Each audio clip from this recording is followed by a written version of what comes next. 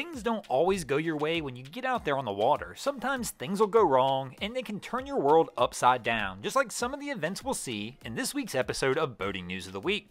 Our first story to make the boating news this week is going to take us over to Oslo, Norway, where the Color Line's cruise ship Color Fantasy was leaving Oslo on its way to Germany when all of a sudden somebody decided to get in their way and cause a little bit of drama. Here the cruise line can be seen approaching this private pleasure vessel, and it's alerted the vessel that it's coming multiple times with horn sounds, but for whatever reason, this vessel just refused to get out of the cruise ship's way. Now fortunately at the last moment, the vessel was able to move far enough to the side for the cruise ship just barely to get by this boat, but this really is a high drama, tense situation.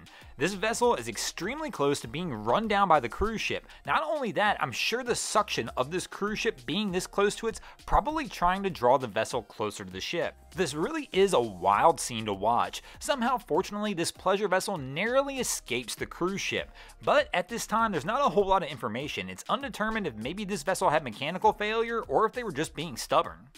Our next story to make the boating news this week is going to keep us over in Europe, but move us over to the Netherlands, where this was the scene just a few weeks ago when a 70-meter cargo vessel accidentally made a wrong turn down a residential canal and this havoc ensued. The vessel had started its day in Bergen and made its way to Leeuwarden when it was transiting down the Van Herma Canal when all of a sudden the skipper fell ill and somehow they accidentally made a left-hand turn into a residential canal. The vessel, as it transited down this canal, wound up colliding with several boats, docks, and jetties, causing massive damage along the way.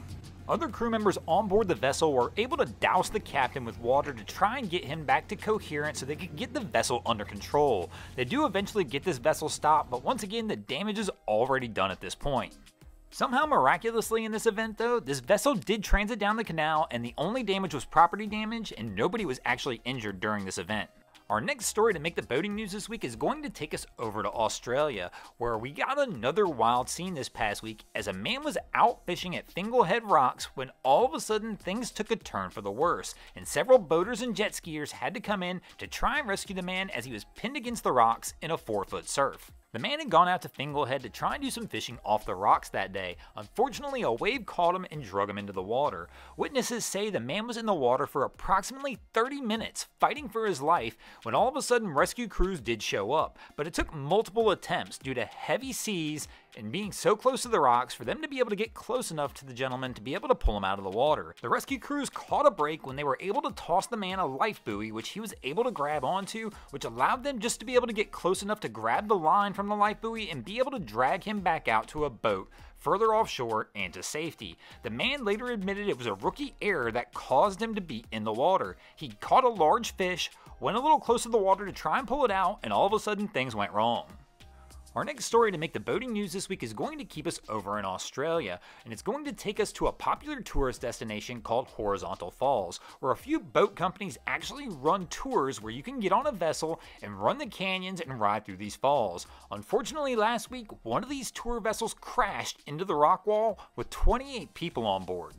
This story's been an interesting one because there have been multiple different scenarios tossed out. At this time, it does appear that the vessel crashed into the rock wall. Initial reports said the vessel capsized and people were in the water, but it turns out that doesn't appear to be the fact. It doesn't appear that anybody actually went in, but multiple people were hurt during this event from the collision, which caused an extreme problem, as this location is exceptionally remote, which means that local medical services are not immediately available. In fact, it took almost 18 hours to get all 28 passengers evacuated out of this location to where they could receive treatment for any injuries. At this time, the event is currently under investigation to try and determine the cause of the accident, whether it possibly was captain error or mechanical failure. Thanks for watching, guys. I hope you enjoyed this week's episode of Boating News of the Week. If you ever see anything crazy happening out on your waterways, be sure to hit me up on Facebook or Instagram and let me know, and you might see your stories over here.